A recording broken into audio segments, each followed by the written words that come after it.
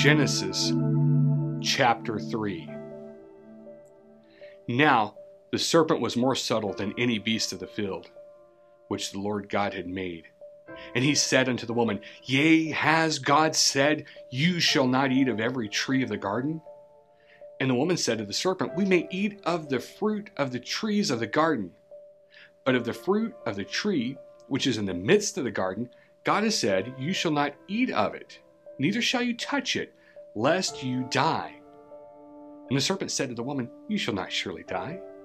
For God does know that in the day you eat thereof, then your eyes shall be opened, and you shall be as gods, knowing good and evil.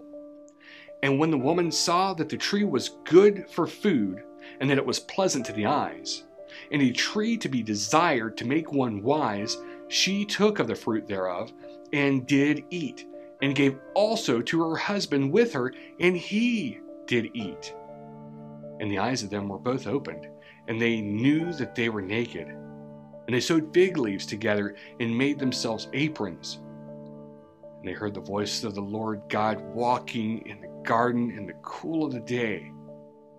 And Adam and his wife hid themselves from the presence of the Lord God among the trees of the garden.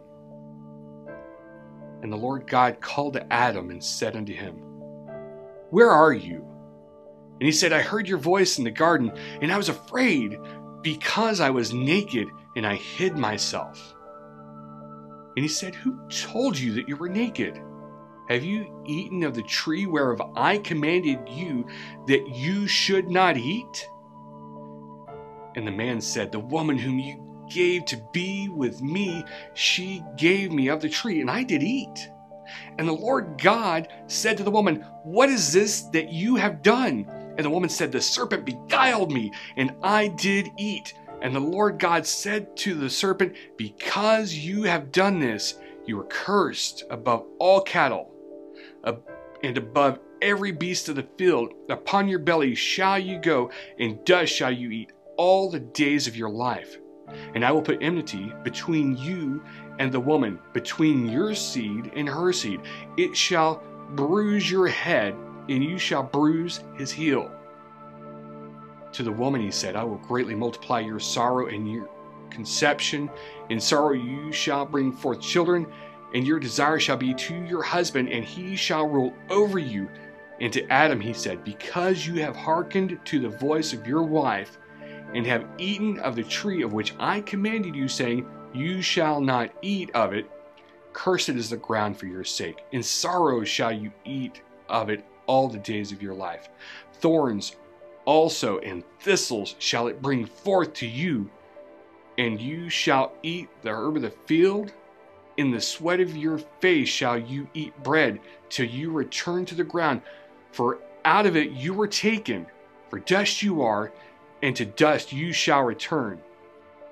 And Adam called his wife's name Eve, because she was the mother of all living. To Adam also and to his wife did the Lord God make coats of skins and clothed them. And the Lord God said, Behold, the man is become as one of us, to know good and evil. And now, lest he put forth his hand and take also of the tree of life and eat and live forever, therefore the Lord God sent him forth from the Garden of Eden to till the ground from where he was taken. So he drove out the man, and he placed at the east of the Garden of Eden cherubims and a flaming sword which turned every way to keep the way of the tree of life.